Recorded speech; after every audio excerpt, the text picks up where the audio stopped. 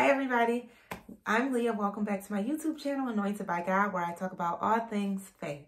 Today we're going to talk about inner and outer beauty as a Christian woman. And so this area has been just, I can see that the Lord has moved in this area in my life. And so really this is just like girl talk and chit chat. Inner beauty. Inner beauty is the you within. That's your spirit. That's your soul. That is your confidence.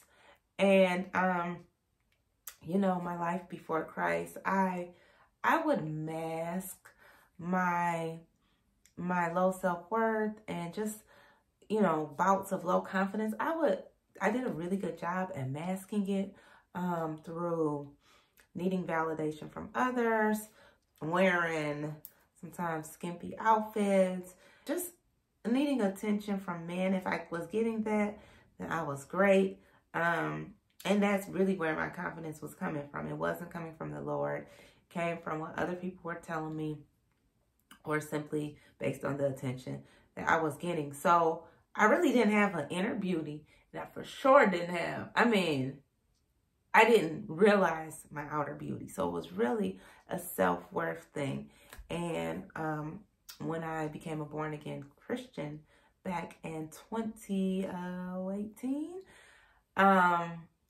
it still took some time, but as I grew in my relationship with the Lord, he began to develop my inner beauty. So the Lord stripped me down really so that he can build me up in who he has created me to be in God.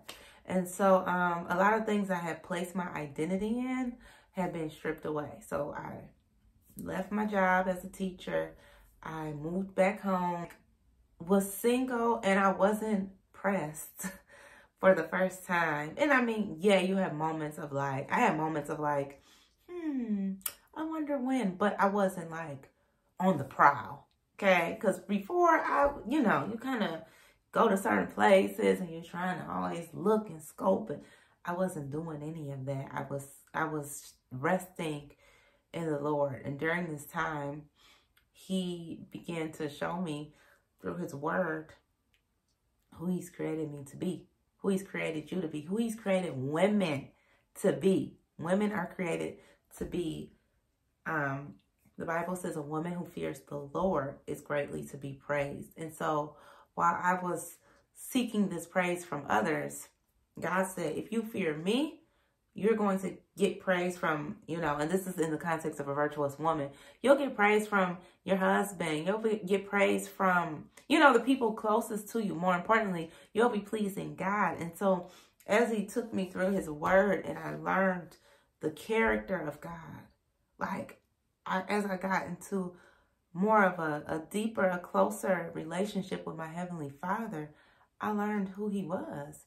And so me, somebody who was formed in you, who God knew in our mother's wombs, he knows how many strands of hair we have on our head. There's no reason that I should feel not good enough about myself. There's no reason, because that's not the character of God. Like, God is never going to condemn you. Yes, the Holy Spirit will convict you and lead you into repentance for sin, but it's never going to be condemnation. And as I read through just the Bible and how it's really God's love for us, how God was so, he wanted so much to bring human beings back into right relationship with him, that he gave his only son and allowed his son to be tortured and crucified for us. That is the ultimate love. And so the Bible is truly a book of love. And it's like, okay, so if God loves you, you have to love you for real, and not just say it, but really, really embodying that. And so the Lord had me working on characteristics that are feminine. On the inside, he was making me more patient. He made me more reflective in a sense. Like, he helped me control my emotions better. Sometimes it's so easy, at least for me, to just get annoyed. Like, something's not going how you want it, it's not moving. I'm getting annoyed. And it's like, no.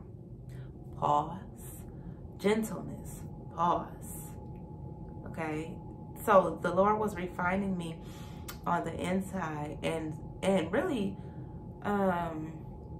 like softening me up more, and that translated to an outward, because now once all this inner work and healing had taken place, then it was like, okay, we need to work on the outer, we need to work on the exterior.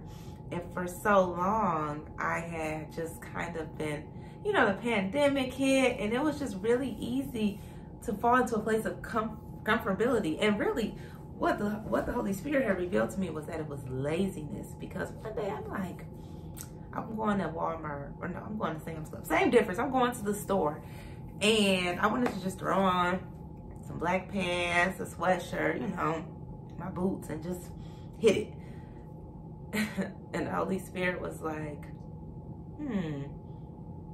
why are you being lazy? Like, lazy. And it really was revealed to me that the Lord made us beautiful. Every woman on this earth is beautiful. Everybody is beautiful.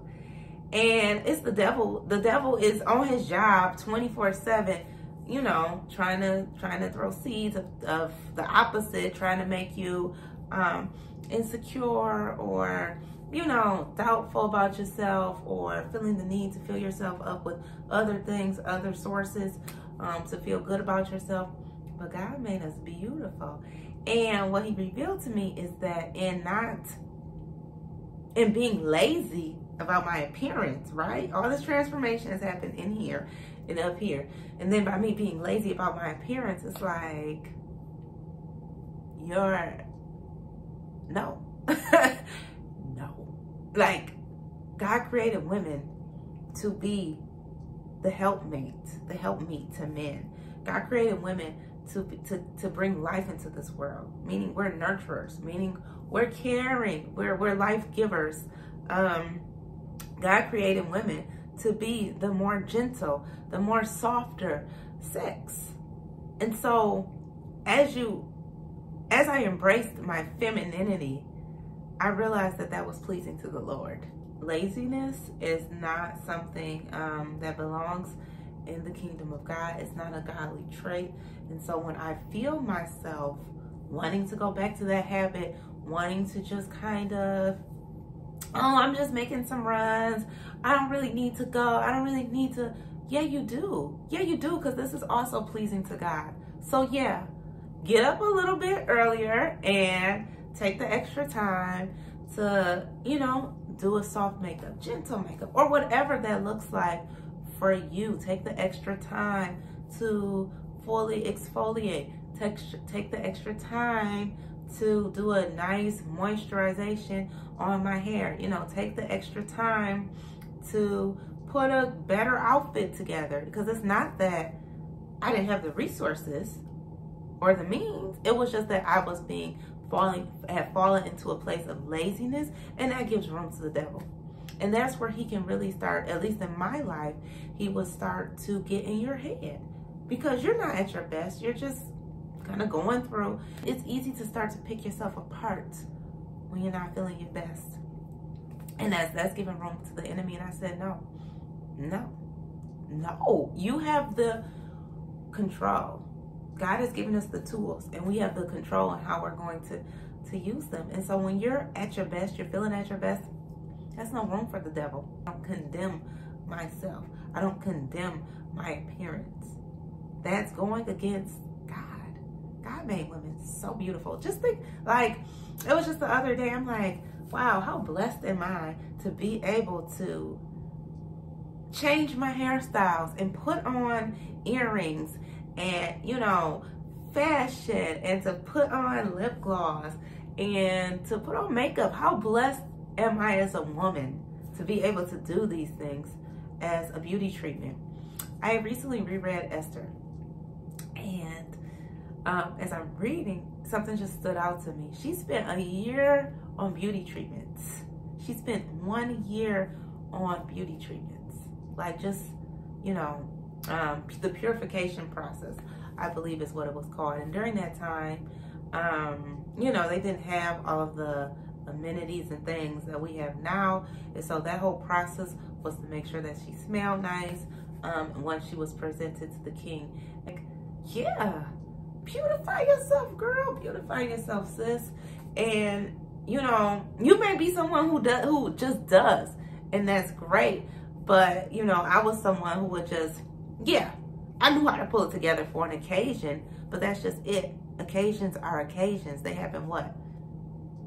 On occasion, a couple of times a year. Like, that's not all the time thing. And the Lord was just revealing to me, like, look your best.